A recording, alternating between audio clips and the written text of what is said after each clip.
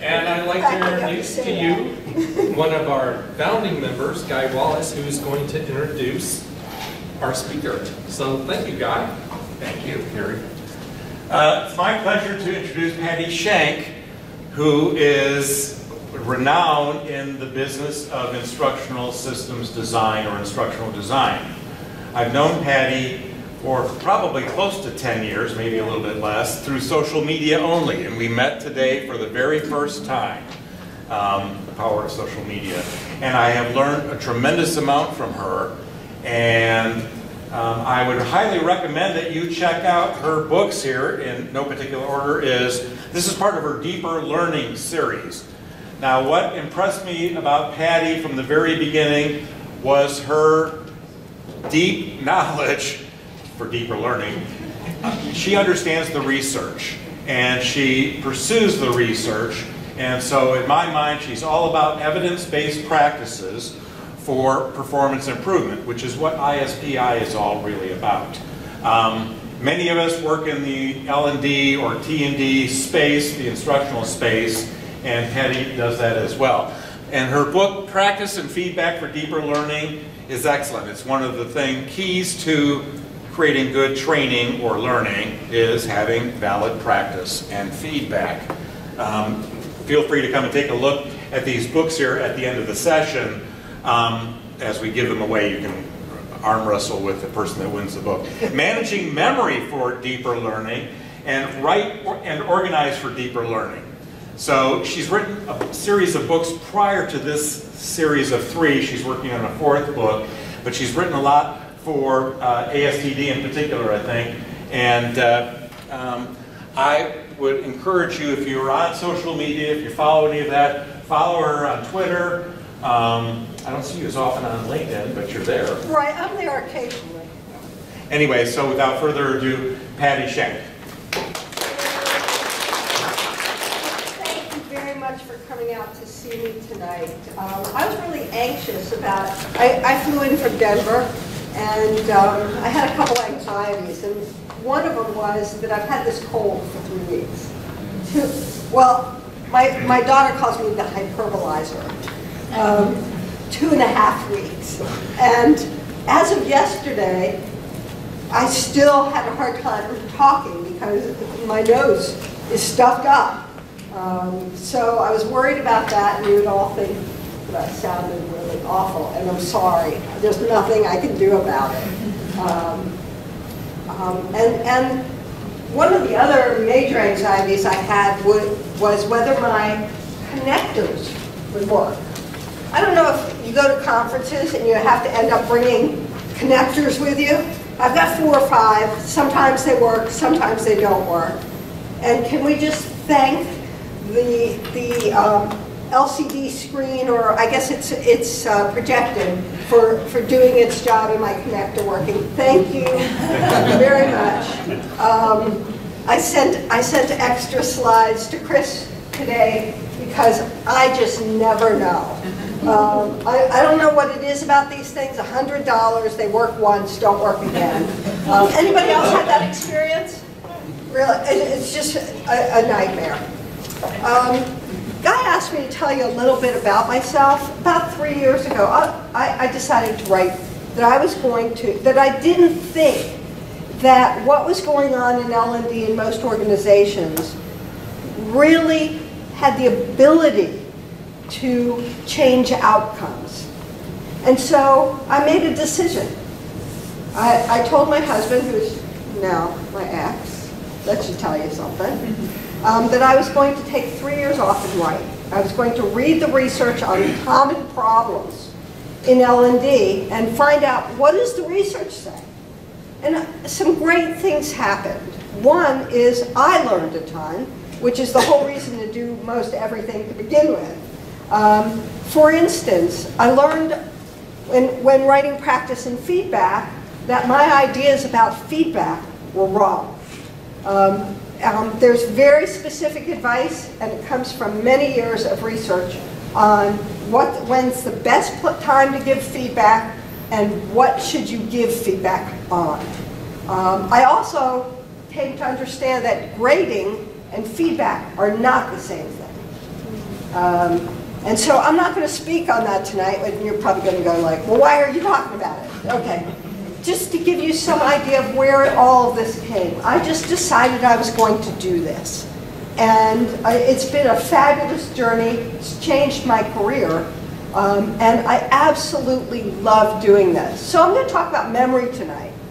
I'm going to talk about memory because if we don't understand memory, we cannot design for it, right? If we don't design for memory, how our memories work, then our outcomes, everything to me is, how do we make outcomes better? What do we do? What does the research say? People say to me, well, I read a research study last week that said if you drank 15 cups of coffee a day, you would live longer. It's like, and then there's 800 that say something different. So people are always asking me, well, how do you deal with the research when there's research that says this and then there's research that says that? Biggest example of that is nutrition research, right? My background is as a health educator. That's where I started. And so I've always been interested in research because it says this, it says this, it says this, it says that. So the research I want to talk to you tonight about is what I call the preponderance of research. And people often say to me, well, Patti, research changes over time. Yes, true. Science changes over time. But this is what we know. This is what the preponderance of research tells us right now. And the research on cognition, learning, has not changed much in, say, the last 40 years. We've learned extra. We've learned that things we knew before are more true than we realized, and we've learned about nuances in the research. So I'm going to be talking about memory because memory is central to all these things that are on the screen. And without knowing how to design for research, design for memory, we're stuck just designing. And it's not good enough because memory is everything with learning and applying. You don't need to take notes if you don't want to. I will give you a link at the end to slides, and all the slides, and I also threw in pieces from each of my books. So, when I talk about research, what am I talking about? Well, here are some examples of foundational research on how we learn and how memory is involved. I'm not going to talk you through these three. I assure you they're hard to read and boring. Some of us love it. I'm really one of those people that's super happy that there's people in the world that like to do different things. Most of the people hate doing what I do, which just makes me happy because I love it. So I want to tell you a little bit. We're going to go left to right. The one on the left is from Robert Bjork, and he's done tons of research on training and memory, and just really a well-known researcher. And this chapter, Memory and Meta-Memory Considerations in the Training of Human Beings, man, doesn't that sound fascinating? You can laugh. For those of you who have a PhD or are getting one, you are required to make it as boring and as difficult to understand as humanly possible.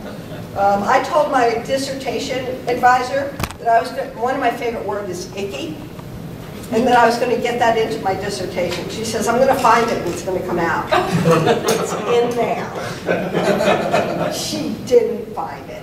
So Bjork's chapter discusses how memory works and what are the implications for the training of human beings.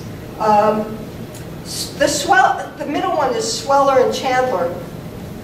These folks have done tons of research. I've read a ton of their research. Sweller is extremely well known, and this paper explains why some content is very difficult to learn and what are the implications. And you have probably noticed in the work that you do that some stuff doesn't stick well. Some stuff is hard to understand. Some stuff has lots of misunderstandings. And this explains some of that. So all of these are foundational. And the one on the right is Mayer and Marino's paper that describe in detail the attributes and limitations of memory. And this has been studied over and over and over and over again. Anybody heard of Miller's 5 plus or minus 2? Sure. Well, later research has shown that's too much. Yeah, so you know that, right? That it's less than 5. It's probably 3 plus or minus 2. And that's very nuanced, and I won't get into the nuances of that, but you'll get some idea about that. I'm a firm believer in practice, because when I read about practice and the research, I realized something I already knew, but knew even more. Without practice, we cannot learn to apply. We cannot learn, and we cannot apply. Learning comes first, application comes as a result of practice. And so I'm going to do less tonight than I would normally want to do. I could probably cover 30 tactics on memory, but I'm going to cover 4, and we're going to practice. So I'm going to give you a second to either find a piece of paper, steal one from someone nearby you, or if you don't have paper, and sometimes I don't, open the notes application on your phone. You can use that. So the first part here, you're not going to be doing a lot of practicing. I'm just going to tell you a little bit about how memory works. I'm going to simplify it a whole lot. So if you're a memory researcher or a neuroscientist, and I was just at a conference where I was talking about this, and a neuroscientist came up to me and said, "You left stuff out."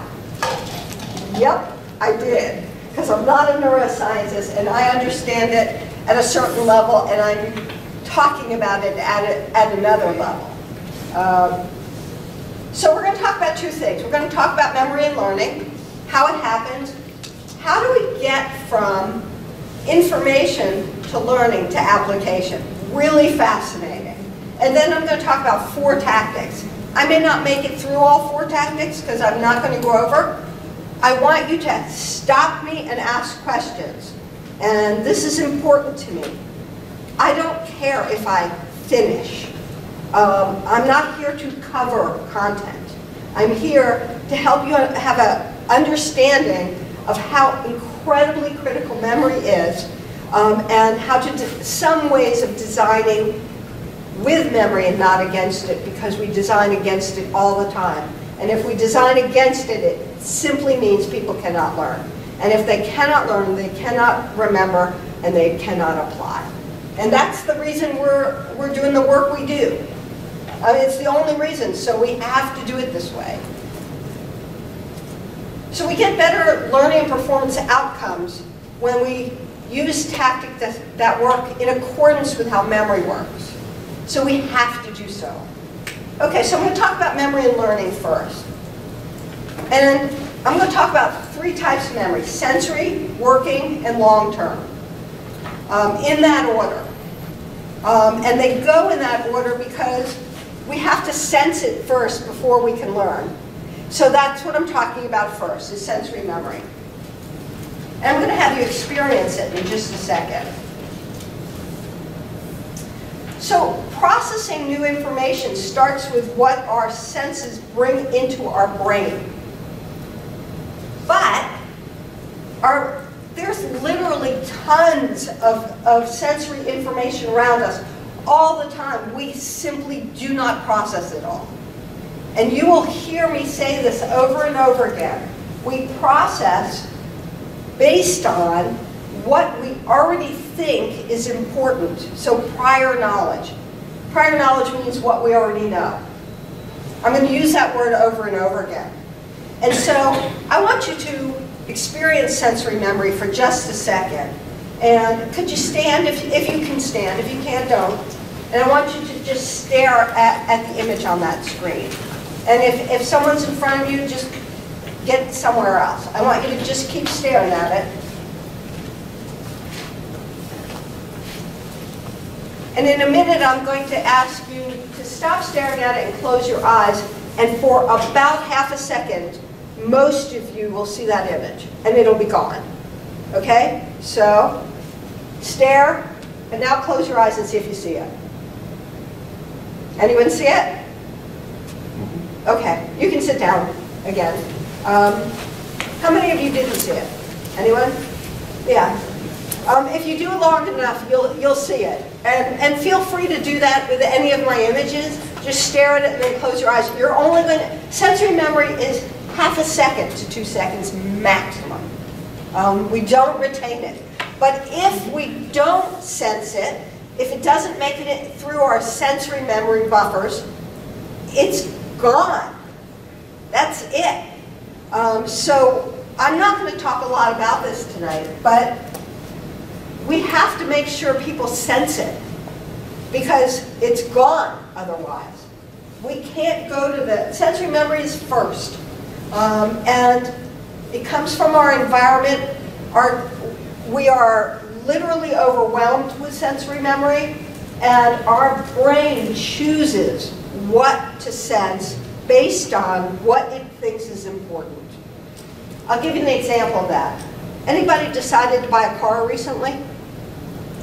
Okay, so when you were looking at cars, did you notice all the cars on the road? Right. And did you notice them, say, 5 months ago? Probably not.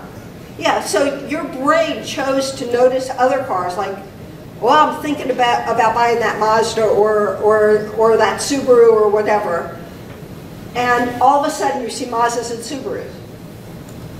They're just annoying other people taking up your road the day before, right? So sensory memory uses what it thinks is important for you to sense, based on what's going on in your life and based on what you already know. If you like cats, I like cats, you notice cats. You like dogs, you notice dogs. You know, it's just the way our brain works. So the important thing here is when we don't sense something, it's lost. It's gone, it's filtered out. Yes? Are there some senses that are more impactful than others? Did you see any research about that? I did.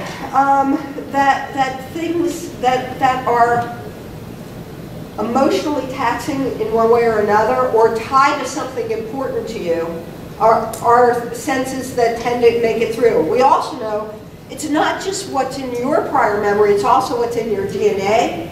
Loud noises are always going to pull your senses. So if you're sitting here and somebody screams out there, you're done with what I'm talking about. You're there. And we're just built that way. So we have certain inborn things that pull our senses and have us concentrate on them. But mostly it's different. You know, he was looking for a car, so we saw cars. I had a friend once who wanted a pink wedding dress.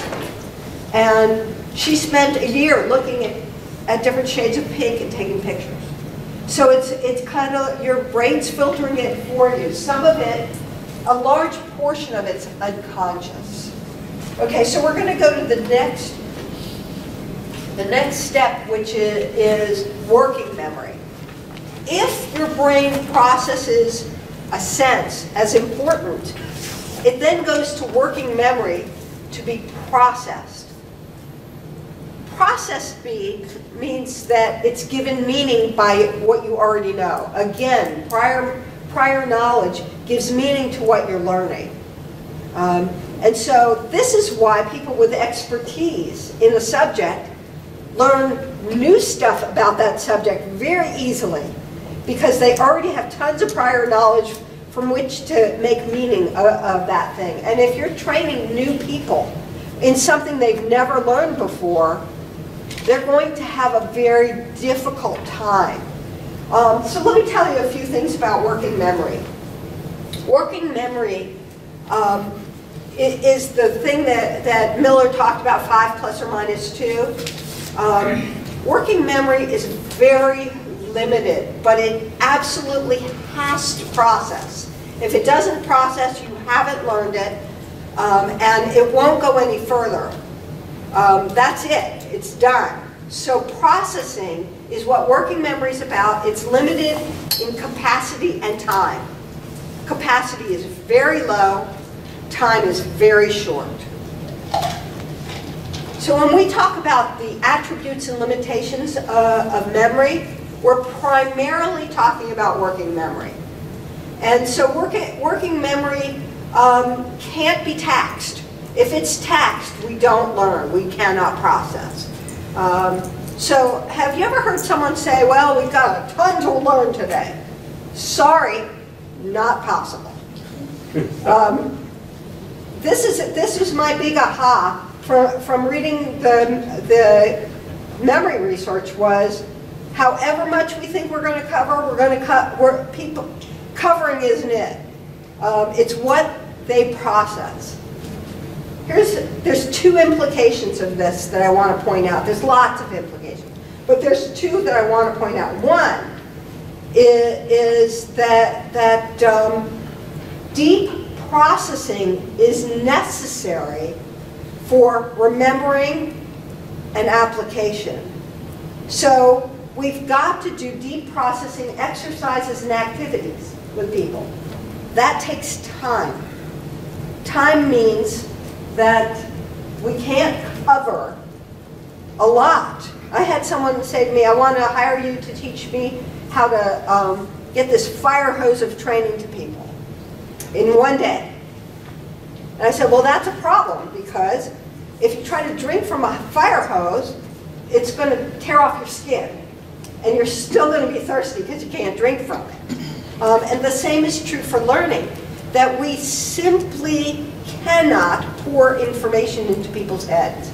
It has to be sensed first in sensory memory and processed in working memory. Those are necessary. They're not sufficient, but they're necessary. And the other tactic is that if we ask people to exceed the limits of working memory, they simply don't learn. And if they don't learn, they cannot remember and they cannot apply. So we'll add the last piece, and that's long-term memory. So I said earlier that sensory memory decides what to sense and to pass through to you based on what's going on in your mind, what you already know, what you're thinking about, what you think might be important.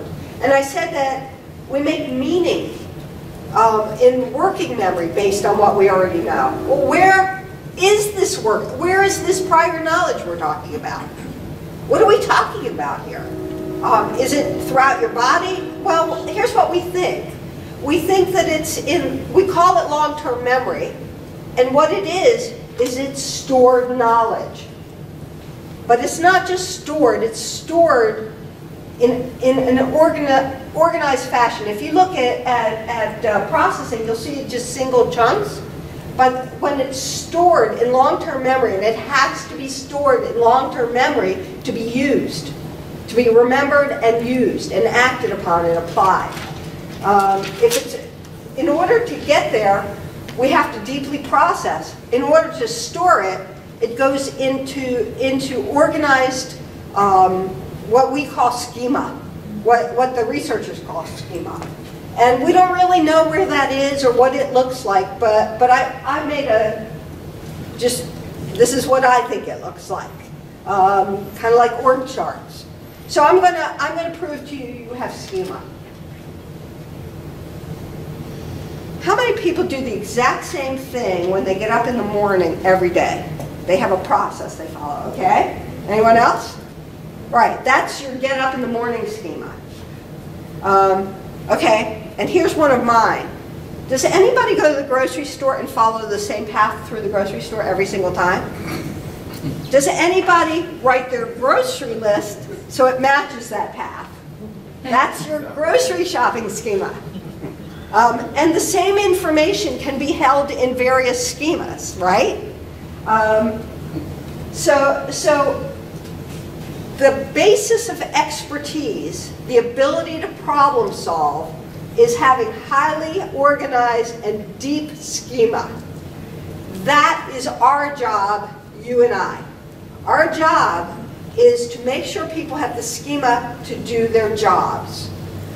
We are not just giving them information. And that's an understanding that I hope to convey is that our job is not to deliver content. Our job is to get people to process well enough so that it goes on to long-term memory for storage. That does not happen, by the way. It does not happen overnight, and it doesn't happen in a day, and it happens over time. So there's some implications there. The main implication for me is, if we don't teach this way, if we don't teach for remembering and application, which means deep processing and making sure that people appropriately and accurately store what they're learning, then what we're doing is pretty much for nothing. That's positive, isn't it? Okay, so based on what I just said to you, can somebody tell me an implication of what I just said? What should we do to design with and not against memory? Anyone? Companies that corral adults into a training environment for the purposes of feeding them information, and it's not an appreciated value, it's lost investment, lost money.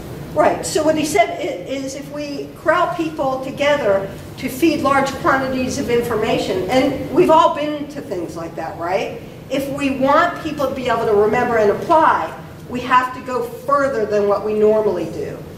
We have to design in a way that they can experience this order of memory so that they can, we can never assume that people already have enough schema so that we can start at long-term memory.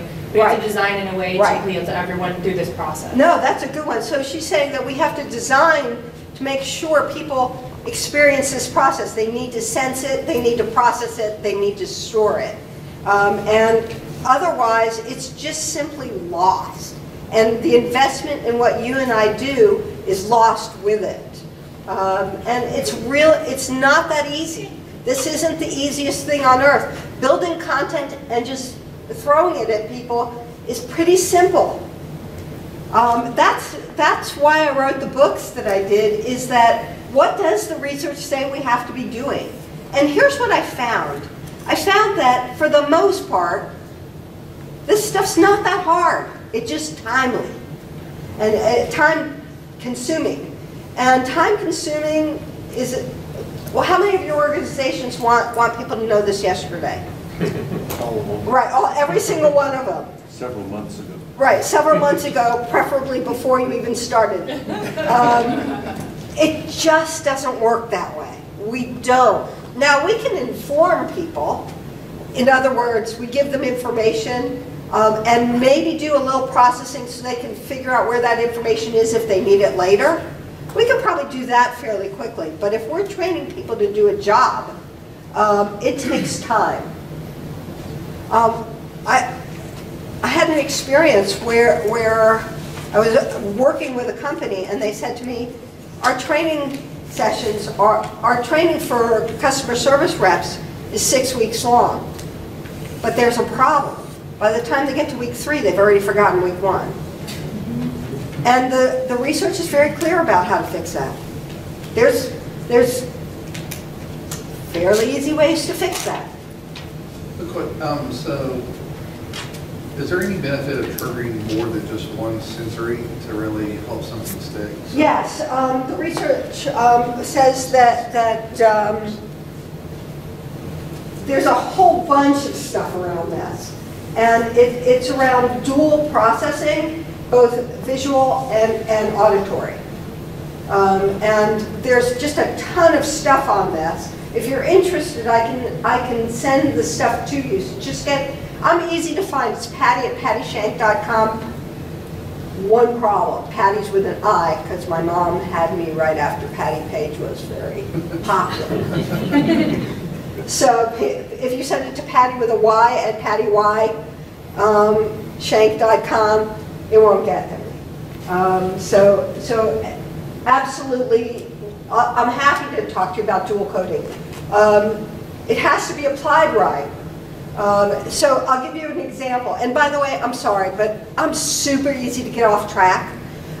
So if you ask me a question and I keep, no, you're not, I want you to do this, okay? I want this, no.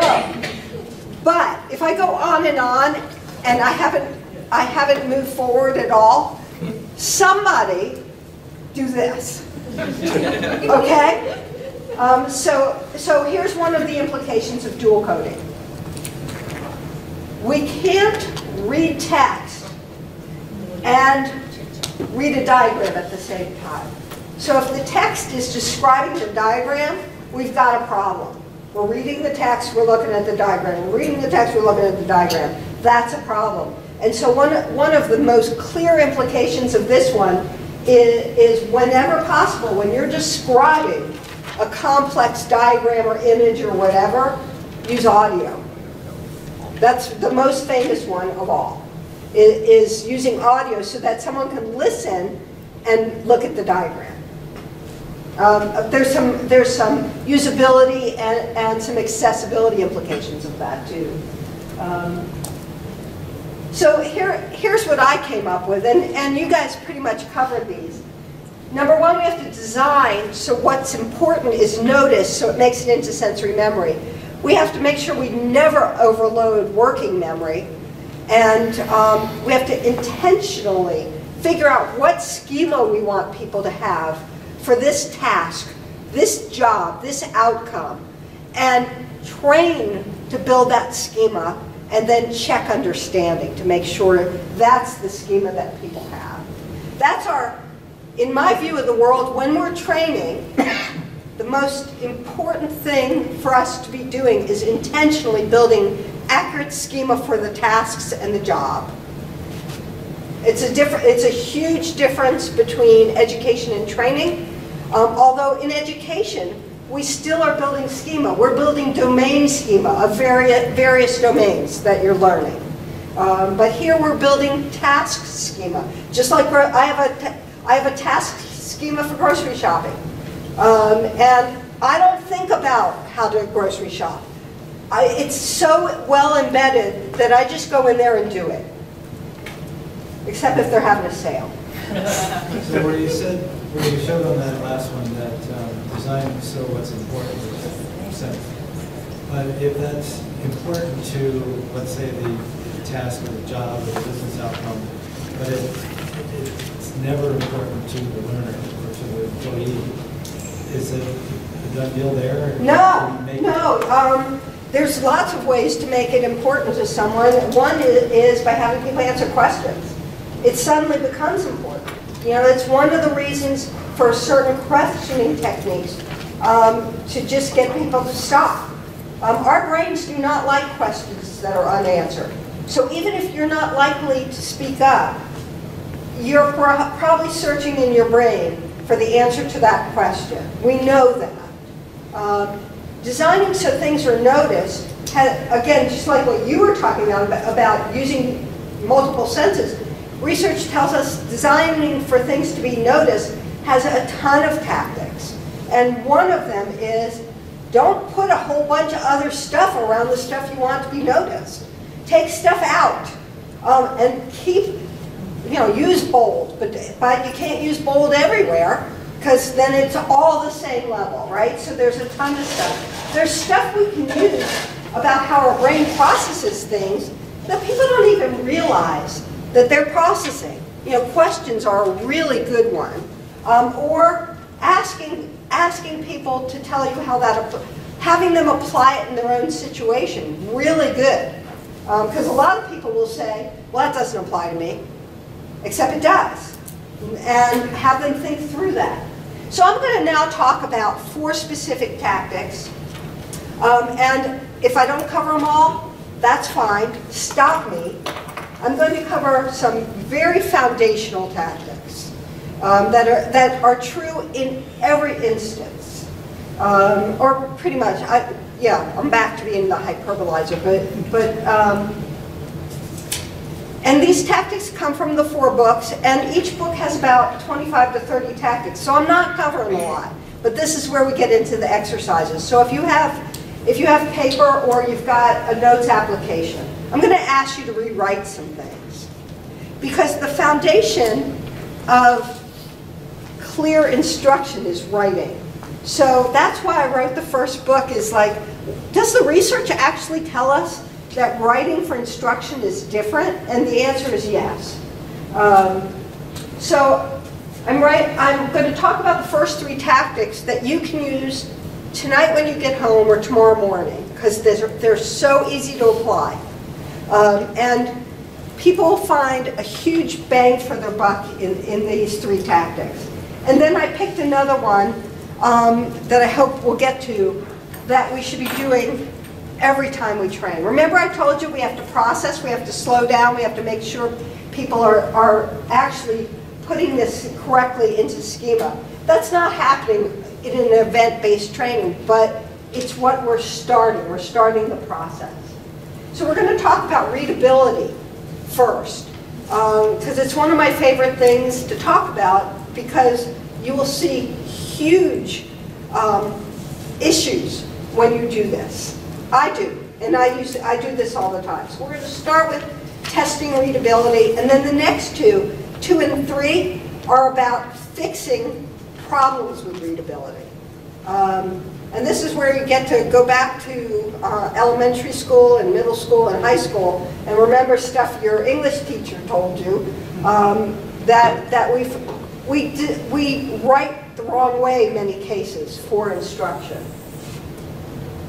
Okay, so we're going to start with testing readability. Anybody heard the term readability? Anybody already do it? Okay, super easy. You can do this tonight if you want to. So testing readability the reason for it is figuring out whether the information that we have designed is actually understandable. And it goes beyond readability, but this is where it starts.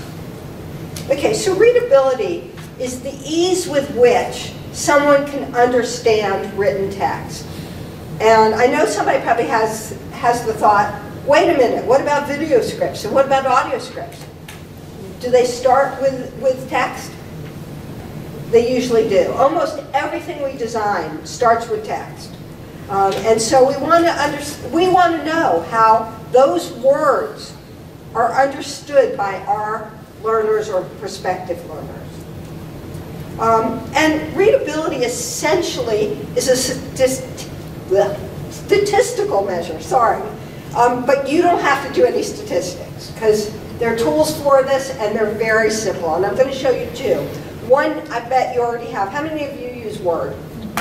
If you have Word, you've already got readability statistics built in. I'll show you how to turn them on.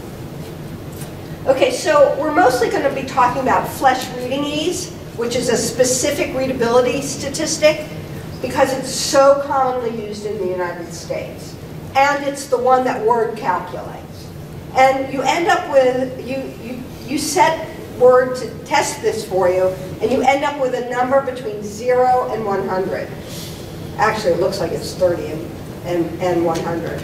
The higher the number, the easier it is to read. Excuse me. You're excused.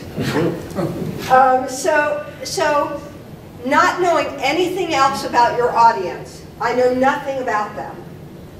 If you knew nothing, you'd generally prefer the score to be between 60 and 70. Most magazines are written between, say, 70 and 80, because we want them to be easy and fun to read. And have any of you heard of the term plain language? Okay, so if you go to plainlanguage.gov, the United States government has training materials already ready to teach people how to write at this level. It's meant for government writings to the public. You might have to adapt them, but they're already available. You can get them and you can use them. And 60 to 70 is considered plain language, and here's the good news. The research is so pervasive that most other countries have a plain language or a plain English or a plain whatever, plain Spanish. They have an initiative to get the government to write in a way that is understandable. I'm going to show you some egregious examples in a moment. Here's Word. So in order to set this on Word, you just need to click Show Readability Statistics. So Word options, I don't know what version you're using, but just open up Word options, and click Show Readability Statistics. That's the good news. Yes? So, just out of curiosity, is there a specific reason why you wouldn't want to be higher, like your 90 to 100? Is it 'cause Right, it depends who you're writing for. So I worked with Santa Fe Community College, and we were designing how to do insulation, and most of the people didn't read well. It was government going into low-income homes and helping people increase the R values in their walls and see where all the gaps were. And so in that case, we would have been designing for at a much higher level. So this is a starting point. You need to know your audience. People say to me, well, if I'm writing for PhDs, can I write at a 30? It's like, no, because it's tiring and it's hard.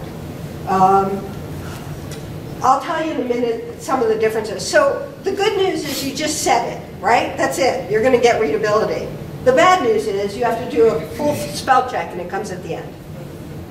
So if you're writing a book and you want to know the readability of that book, it's going to take you a few hours. Because you're going to have, like my books, have all kinds of misspellings on purpose as examples. So my readability comes down, looks lower, you know, but it's going to take the time. What I recommend is that if you're going to do this, you do an example, 3-4 pages of content. Run it through, it'll take you a few minutes, and you'll get some sense. My friend Stephanie told me that the first time she did this, and they designed training for power plants. So we're probably not writing at a post-college level. And if we are, they're not going to understand it, and it's going to be hard. And it's true that even people who went to college have a hard time with higher levels of writing. The Wall Street Journal is only written at one level higher. It's taxing to read things all day long that are hard to read. We know that, for instance, that people do not look up words they don't understand. They have too much to read. So they just keep going. And so we have to write for ease of reading. So here's another way to do this. And this is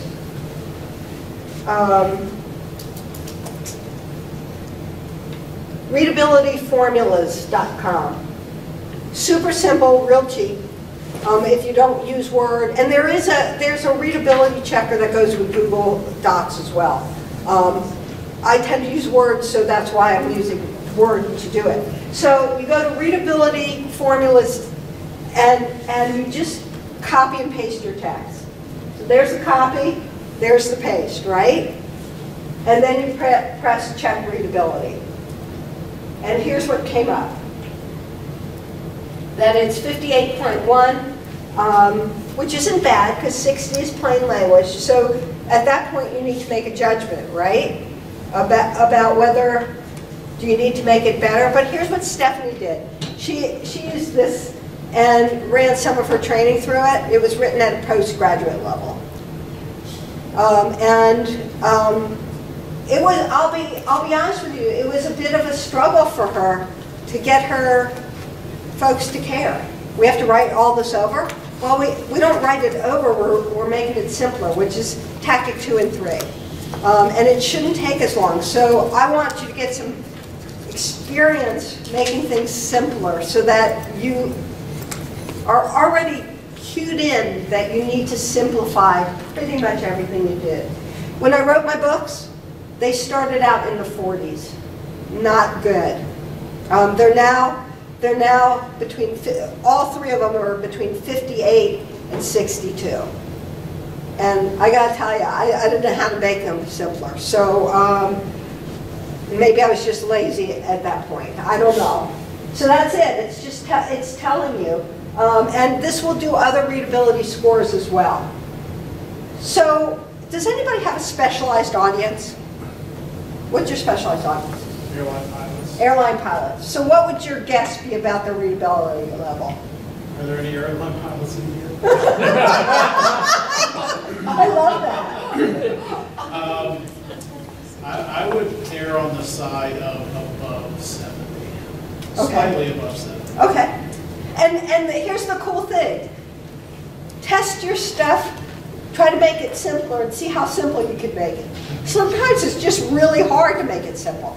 And readability does not understand technical language. So it doesn't. So if you're using acronyms or technical language, your readability is going to be too low automatically. So the next question is, does your audience, is that word something they're going to go, what's that mean again? And if it does, then you've got some issues. If they already know it, then for them it's not a readability issue. There's something called a cloze test, C-L-O-Z-E, where you can check it. You take every 5th word out or every 11th word out. You give it to 5 people who are typical audience members and see if they can fill in those words. And that'll tell you. It's a next step to take. So, I mean, there's other things that I've done with clients. I've given it to audience members and said, circle anything that doesn't make sense to you.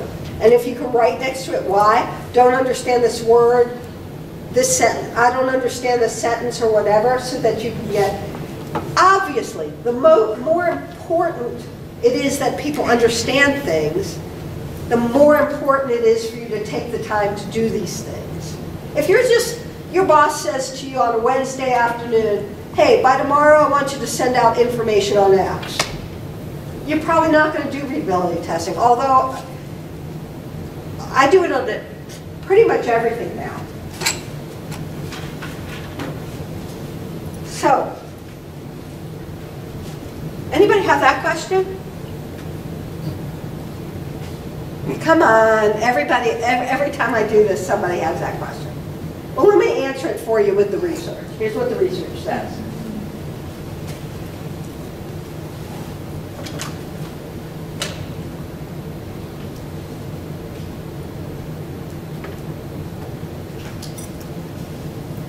Yes.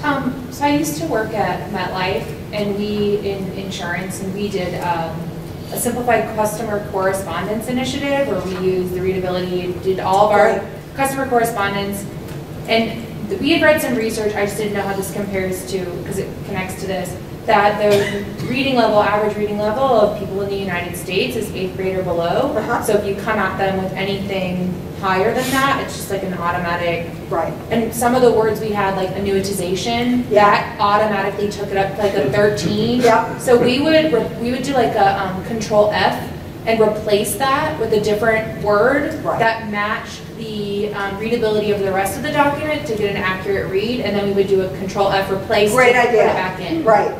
Put a simpler word in so that you get a real readability, because it's annuitization is going to be a problem. Yeah.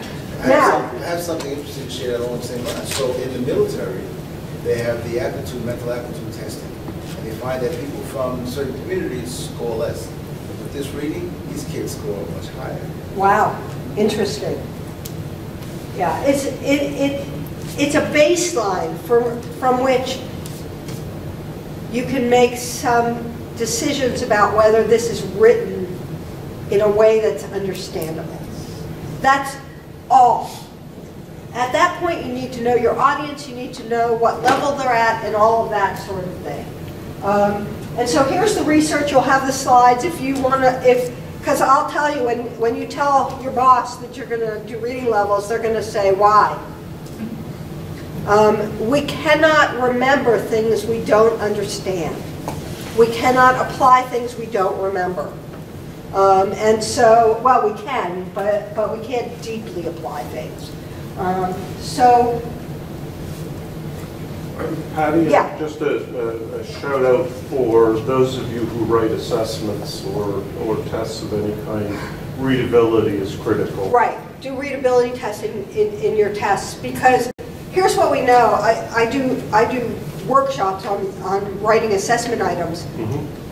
If your readability is too high, thank you for bringing that up because it wouldn't have occurred to me.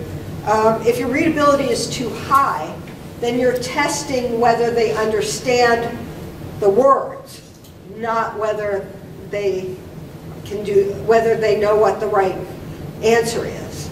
Also, if you use surveys for data collection, you get skewed results if your language is more complex than the reader can handle. Right. So they start guessing at answers. Right, and then you have garbage. And so it's really, really important. So just as a knowledge check for me, how does writing at the right readability level help memory? What's that? Understanding. Yeah, if you can't understand it, you're not going to process it well, and you're certainly not going to store it well. So my general answer is it just reduces the mental effort needed to learn from new information, yes. Readability, fairly consistent, going from, you know, boomers, Gen X, millennials, and Gen Z, is it? I have no clue. When you contact me, ask me and I'll find out, because it's a really interesting question. I am reading right now. I'm in the process of hopefully updating the writing book, because reading from digital devices is not the same as reading from print. And here's some of the things that I've seen in the research. I haven't put it together really well, so I don't have a great answer for you, but here's some of the things I have read. One is that readability on digital needs to be higher, sorry, because there are other things about digital that vie for attention. So we've got to be simpler in digital, and something I read recently which made me very sad, that some of our youngest kids who are mostly communicating through phones are losing their ability to read long texts. You and I went through school, and reading long texts and making sense of them was a very important part of teaching. And they are those same tests now of reading comprehension of long texts, long meaning a page or more. The reading comprehension has gone down dramatically because they're used to communicating in three words or so. Isn't that true also for vocabulary? Like if you read a book from the 19th century, it's super hard. You know, you'll learn words that you never knew about. Right, you know. Right, and for I didn't find Shakespeare to be hard to read, but we read it. We read it for understanding and what does it mean, and that was what they used in this particular test. That 16-year-olds just simply couldn't process it. I just have a question about, I really struggle with this because my background is heavily academic and research-based, and I wrote my thesis on 19th century British fiction, so I'm all about that stuff. Is there a tool, I find that I read over it or someone comments that it's difficult to read, and it does not seem difficult to read for me, so is there it takes me a long time to sit and be like, is this too big of a word? And flip out and flop words. Is there a tool that can help with or is it just practice? I think one is, if you want to know if a section of text is hard to read, put it through readability. Right. And if they need to read it anyway, I'm sorry, I just really stuffed up. And I know I sound funny. Kind of a little bit like when they give you laughing gas at the dentist. Anyway, yes, my mind goes to weird places. I think helping people process little pieces of text, putting it together, over time they get better. But I was extremely sad to read that doing most of your reading on a phone reduces your ability to even process long texts. So I don't have an answer for you, but I'm happy to look stuff up because there's almost nothing that you could ask me that I'm not interested in. So just get in contact. Let's check that one out. I mean, I don't know. So now we're going to cover 2 tactics, and it's how to make readability better, and you're going to do some writing. I'm going to give you some stuff that's hard, and I want you to break it up. Make it in shorter words or whatever, and I'll tell you exactly. And the reason for using shorter, more familiar words is so we don't overload working memory with things it has to think about. Because working memory doesn't have to process prior knowledge. If you already know it, it doesn't have to reprocess it. So we want to use the things people already know to the best of our ability. And tactic 2 and 3 go together. Shorter, more familiar words, reduced sentence length. Both help working memory work more efficiently. So I'm going to give you some examples. This is my first example. These are some instructions. The instructions on the left are 30, it's 1 sentence or 2 sentences, but it's 36 words. And the instructions on the right are reduced to 18 words. So I'll give you a minute to take a look.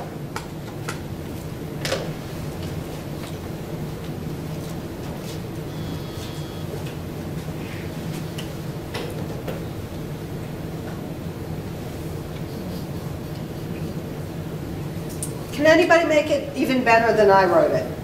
Yes? Take 5 minutes to improve the readability of this passage. Correct.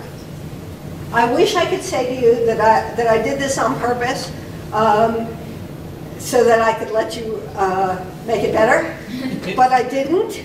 And every time I do this, the first couple of times I was embarrassed when somebody made it better than mine, and then I thought, great, super, I'll leave it that way and ask people.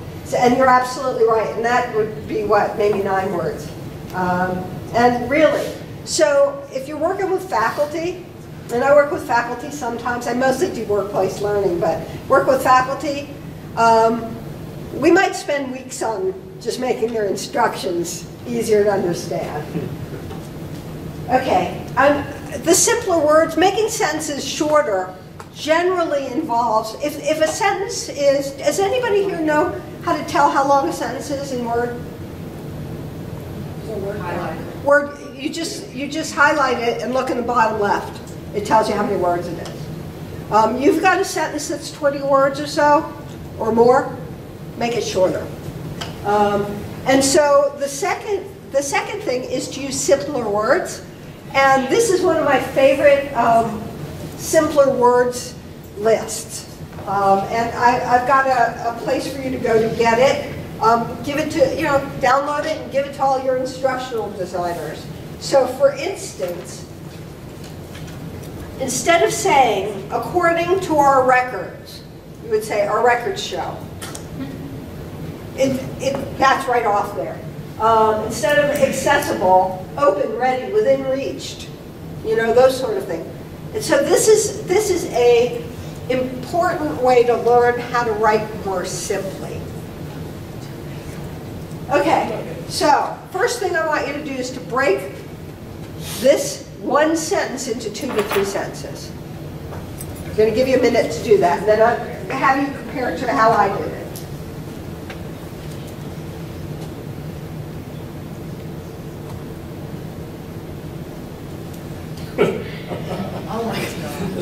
That's one sentence.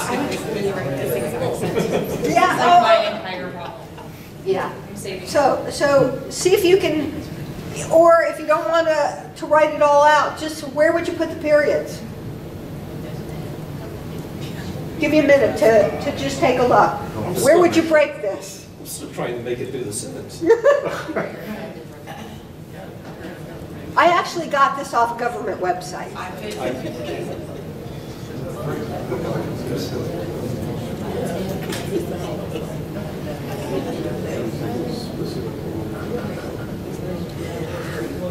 Yeah.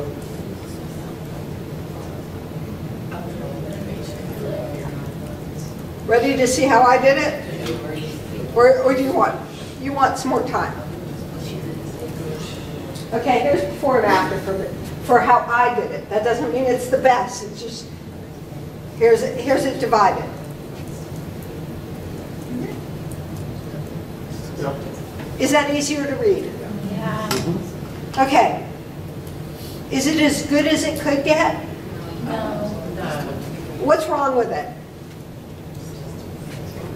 What would you do differently? You could kind of like do simple, use it like, sort of like break some of those sentences up and maybe bullet points. Yeah, bullet points is always good.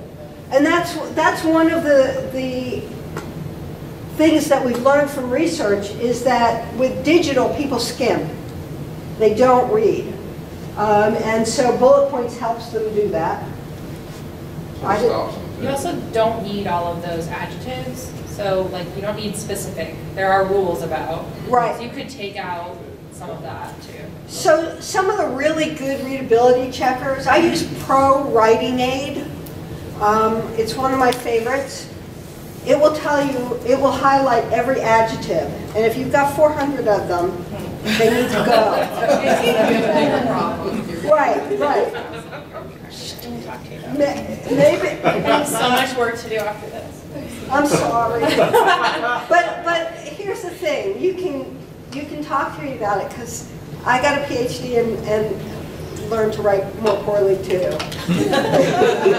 Great.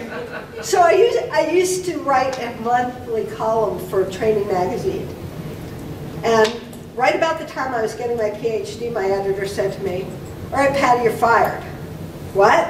She said, "Your writing went from clear and concise to wordy and hard to understand." And it took me a good 3 to 4 years afterwards to get back to writing normally. And yet I still wasn't good enough because I used big words and now the more you do this, the easier this is. So what I did next is to make this simpler. Okay, so here's before the three sentences, and there it is simpler. What do you think? Do you like it, or would you do it differently? It was just gobbledygook, taking up space. Okay. All right, this is from a government training site on how to rehab old homes. And one of the problems with old homes is lead paint. So this is on the section on how to deal with lead paint.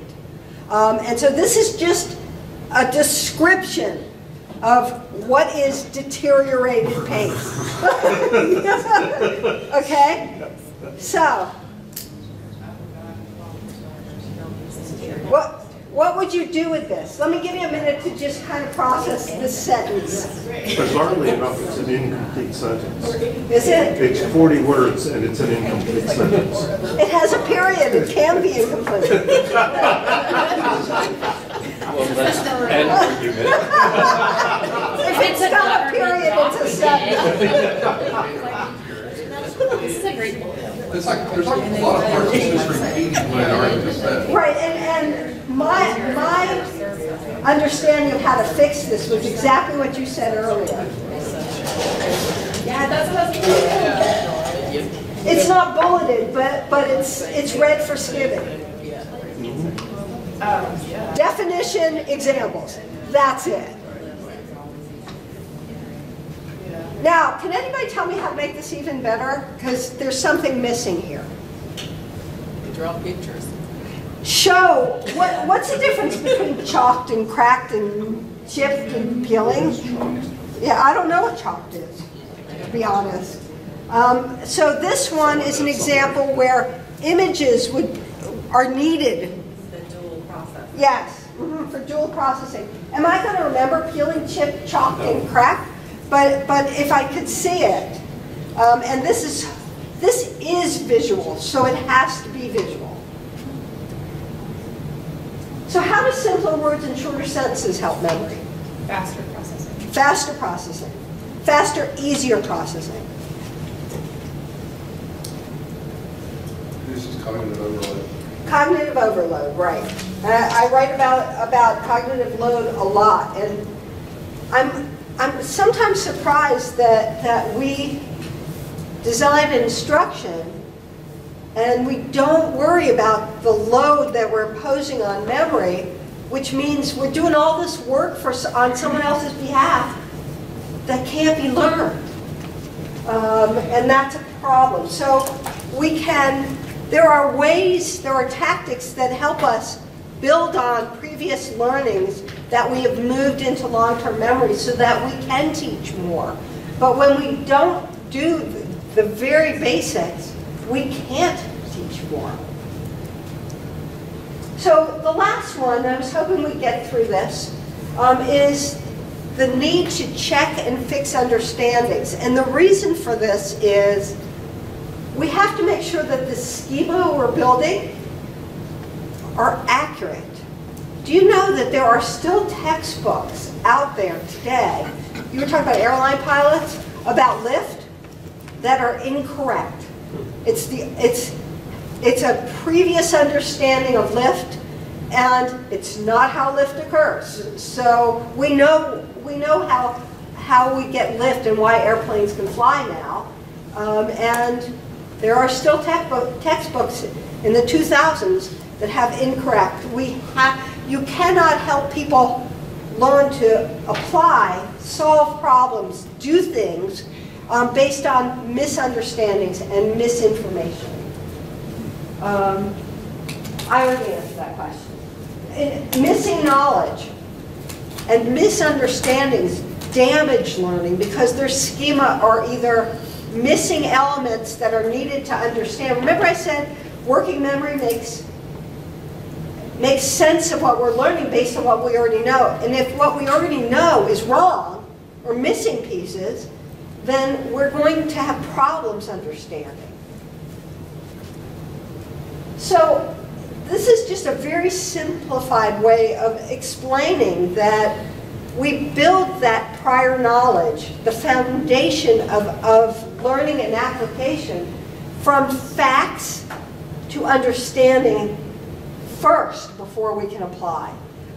It's one of the reasons why certain training methods don't work with brand new people, because they're too complicated. We can't throw somebody into it. We can, but it's a recipe for overload. I have friends that say, well, we should teach everything through this. One of the big ones is scenarios, simulations. Can you imagine throwing somebody new into, I don't know if you've ever seen this. There's a business simulation that I once tried. I don't know a lot about financial concepts.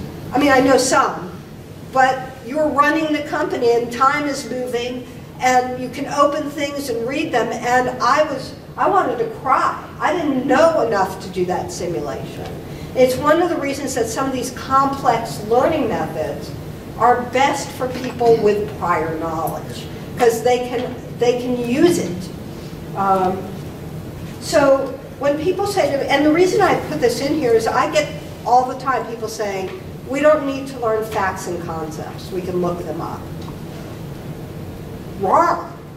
The facts and concepts are what help us understand.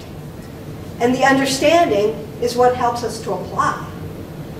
Yes? I think what people confuse is that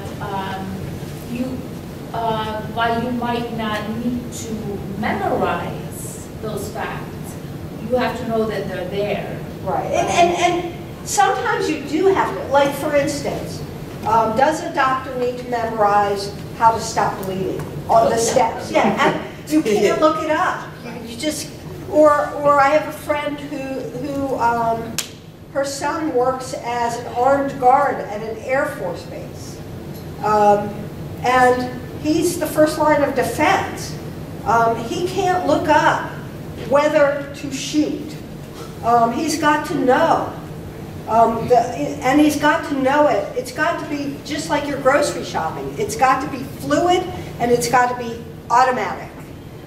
So one of our jobs, and it's great that you brought that up, one of our jobs in designing learning is to know what people need to know so that they can understand the things we're teaching them and know how to look.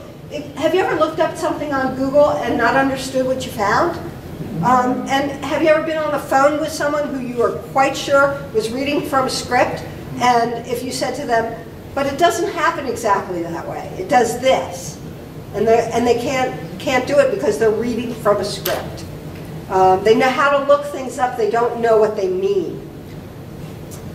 So I want to give you an example of this, because I've had a whole lot of issues with people saying, we can look up everything. We can't fluidly perform in the workplace unless we have this foundation of whatever knowledge we have to remember.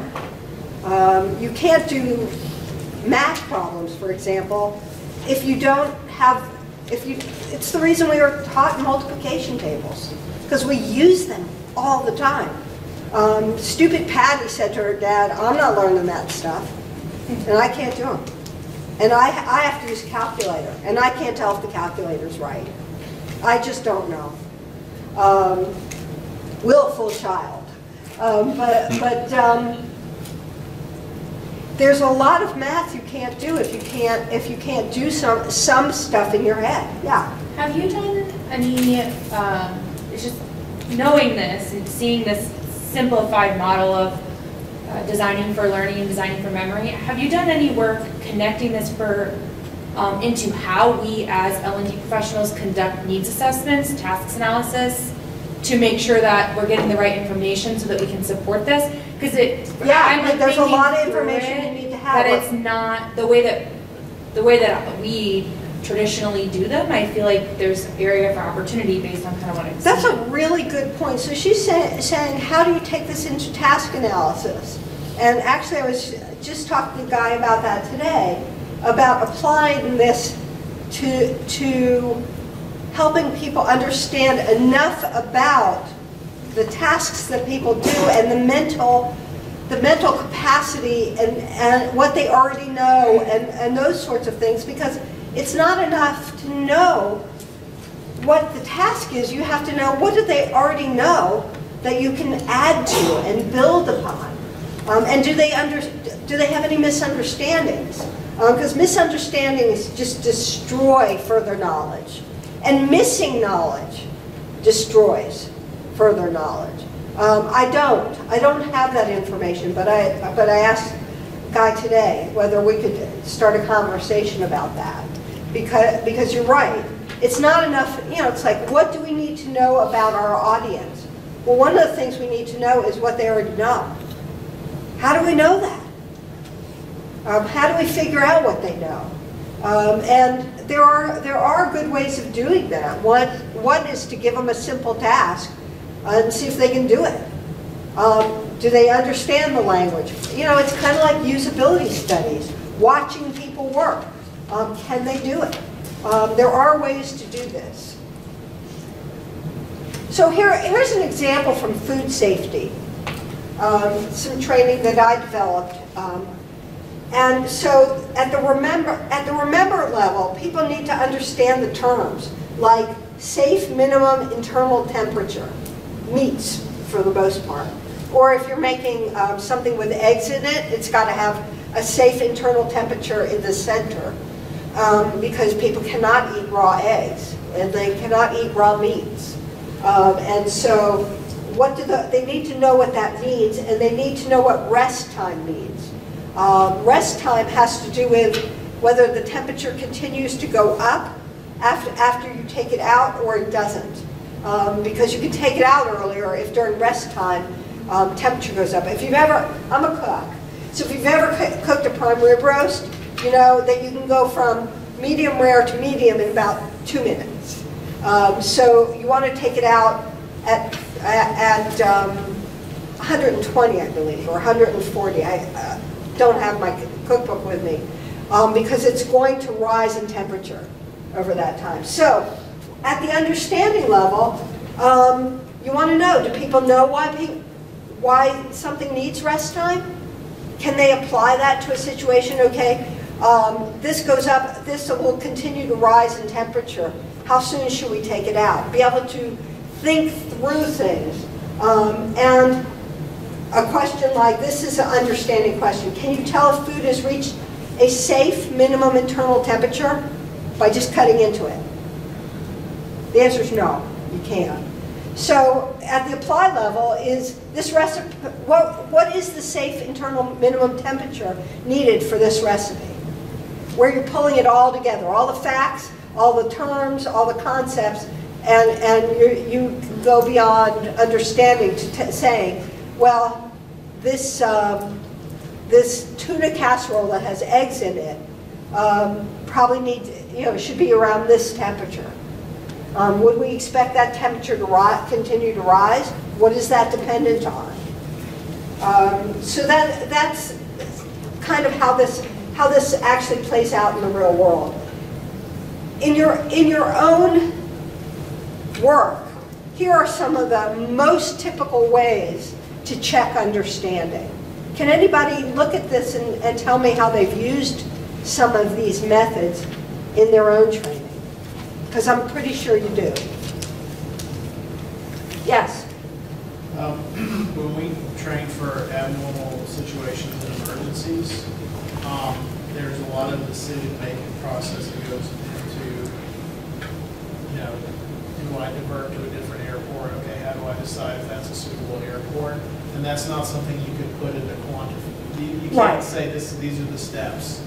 And so we have people, practice making those decisions with a given set of. So what are some of the things, the foundational remembering and knowledge they need to know to be able to make those decisions? Well, you have to know things like fuel burn. Are you going to have enough fuel to get there? You have to figure out how to calculate that. Right. And they have to be able to do it fluidly, right? Very, they can't be like, okay, does anybody back here have a calculator? Yeah. You have to be able to do those things. That's all the remember stuff. And so, anyone else? Any checking for understanding activities? Yeah. So my users use a registration system, and it includes this is for non-credit students. And it basically starts off as experiential learning, where they job shadow against somebody for a minimal amount of time, just so they can get familiar with what they'll be doing looks like. Once they move from that phase, we move into the practice activities, where they do a case with that, let's say that senior, and then they'll watch a senior do a couple more. Then they'll do a case. So it's that practice of someone's still right behind you to help you. Right. And then they start to move on into like their own cases. So something comes in, it's like that knowledge check for understanding. Do you know what to do next? Right. In the system. Right. Or do you ever show them like an error or something? It's like, why did this happen? Why did this happen? This is the reason why. Right. Go back, try again. Where we encounter issues is the remembering part. Sometimes people forget the most basic things. Like, what screen am I supposed to do on to do this? Right. Like things like that, and I think that's where improvement can be made. Right, and what the research shows about that, and it's super clear, is, and this is not fun. Nobody wants to do this, but it's spaced practice over and over. Where you keep hitting them, and I was talking about the call center earlier. That's one of the ways. I helped a call center design a system, whereas week 1 they got week 1 training, right? Week 2 they got 2/3 week 2 training and 1/3 checking understanding from week 1. And then week 3 they got half of what week 3 would be, and then checking understanding from weeks 1 and 2. So you are always revisited. And it's not necessarily fun, but that's how we remember. Because what it does is it reprocesses. And what we know about our brain is the more we process the same thing, the more solid that memory is. I would totally 100% agree with everything she said, but you always have to assess the environment. We did the same thing at Lowe's with a lot of practice going on the floor.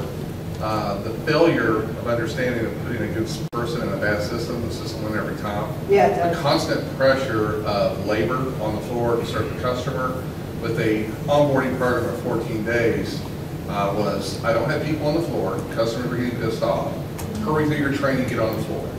Because a person on the floor, whether they know something or not, is a perception to the customer and I can serve. Right. So it's very critical to always look at the environment you're putting in, because sometimes in that situation, it's the ideal learning scenario, but you But it put may in not be, place, it may not be it won't be practical. practice. Right. Yeah, So- won't be practice. And a lot of these things, the things I'm talking to you about take time.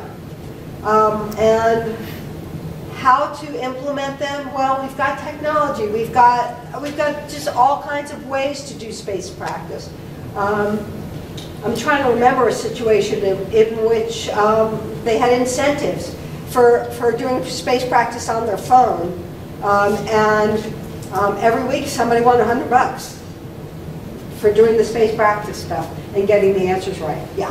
Would you say too, I was just thinking about, we just did a coaching onboarding program for brand new like performance and development coaches. Yeah. Yeah, that's the whole name. And would you say this process too, it's not just like, it's not a one-time remember, understand, Right. apply. No, Because for them it was like, the facts that they needed to know at this stage are very different from the facts they need to know at this Right. stage. Right. So when we tried to do application that built every single week and referenced back. Yeah, I think that makes sense. To remember long term, we need to repeat and have to bring that up, recall it from memory over and over. One of the things that's really important to you and I is how are we going to do this? Instead of event-based training where the training's over, that training is never over. That there's always stuff going on. And to your point, and it's a really good one, how do we change our organizations from thinking we can open people's heads and pour knowledge in and it's done and it's in schema? It's not. And then they can't apply.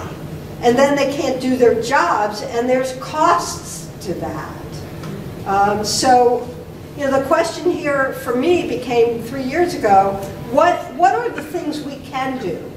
And space learning is not in my, well, it's in the practice book, but I'm not convinced like you that we're going to get real far with that today, with being able to do that. But that's how it's done.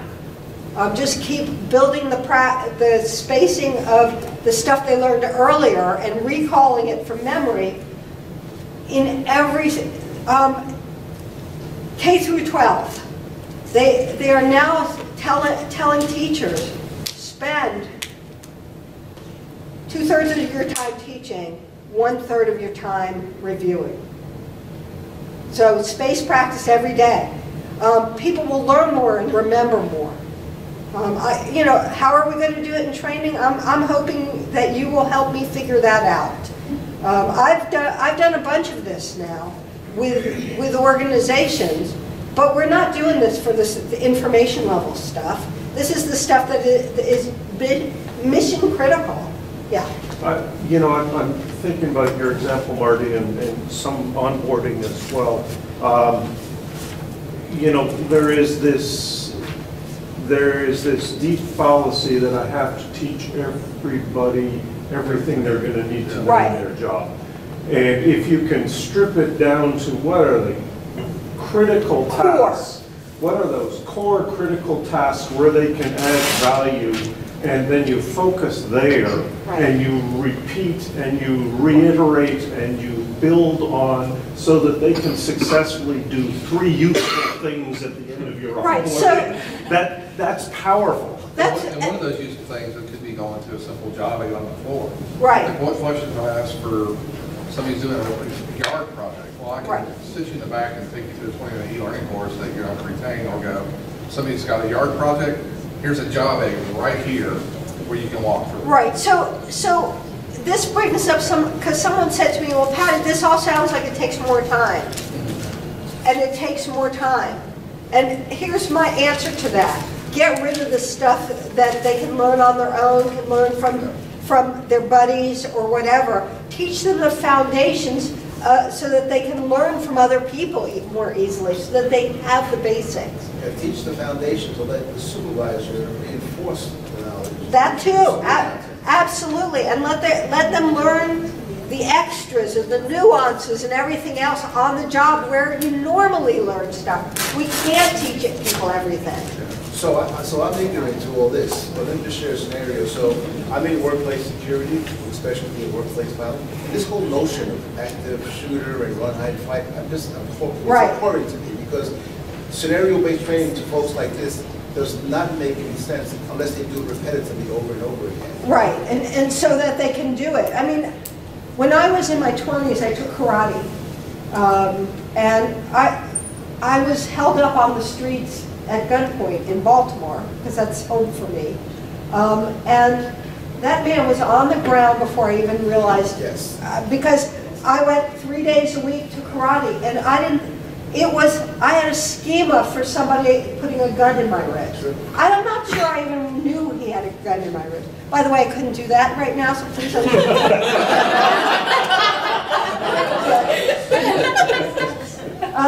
And I haven't taken karate for a while, but at that time, I'm walking with a friend, we're in high heels, we were easy pickings, we both had nice purses, and somebody put something into my side, and I don't remember thinking, this is the power of schema. That man was on the ground, and when the police officer came, he was complaining that I hurt him. And there's a gun right next door, right? So the power of schema is to not have to consciously think about everything. So hold on for just a second. What I'd like to do is just tell you where the slides are, so that you can be writing this down. If you have any problems with the slides, it's in a Google Drive, so you shouldn't have problems. But if you do, just Patti at pattyshank.com, and I will just send them to you. Yeah. I think there's always a big challenge when the job tasks are very complex and branching, but the learning is linear. It's linear, and we don't. I could go off on this tangent, and I'll try not to. We have to make the training as complex as the job. We can't break it down into simpler because we have to get people to the place where they can do it. And it's another reason why, and that requires lots of practice, why we have to train on less stuff and train better on the stuff we train. So that's where the slides are. You've got all my slides, and you've got pieces from each of my books, and I'm going to stop now and let Guy give away the rest of my books. And I love this topic.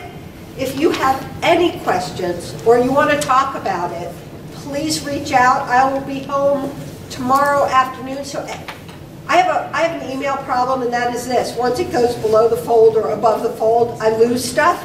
So email me on Friday or after. I'll be home, and I want to converse with you about this. Thank you.